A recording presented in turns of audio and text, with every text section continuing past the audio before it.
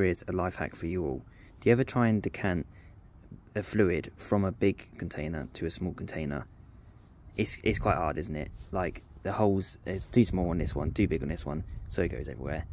Well, usually the smart idea will be to use a funnel. Well, what if I don't have a funnel? I've got the life hack for you. It's a bottle, like so, ideally empty, because that's always preferable and easier. What you're going to do is you're going to want to cut it maybe about halfway-ish, just so we have the main lid bit and that area. Then cut like so. So you don't need this bit unless you want to use it for big shots.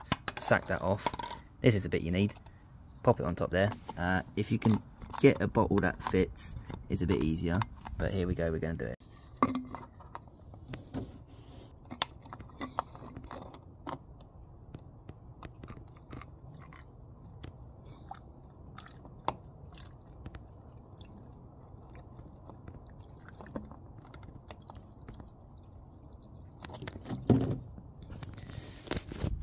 And then it doesn't really work very well because the bottle's too big for that hole. So cheers. Sorry for wasting your time. Send this to someone else to waste their time.